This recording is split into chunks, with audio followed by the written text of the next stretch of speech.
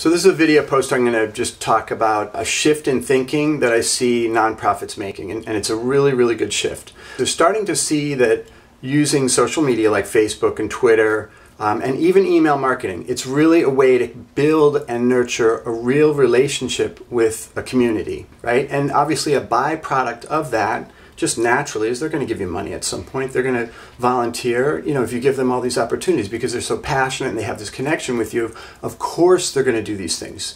So the old focus was on the numbers and, exclusively the numbers. And the problem with that is that if you focus only on numbers, for example, the number of Facebook fans you have, the number of Twitter followers you have, you're basically having a relationship with data, not people. That's the problem, okay? When you have a relationship with people, you automatically understand how it should go in order to create the most value, right? So if you have a friend and your friend has a problem, you're going to stop and you're going to listen, right? You're going to pay attention to that person. And then you might offer some compassionate words or gestures. And you might follow up with that friend and say, hey, let's get together and have coffee. And you're creating value for that person. It's the same exact thing in a community.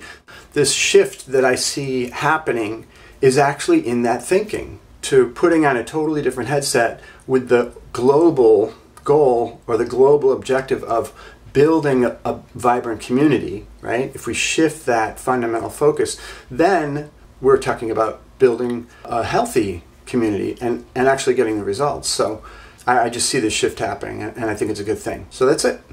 Talk to you soon. Bye.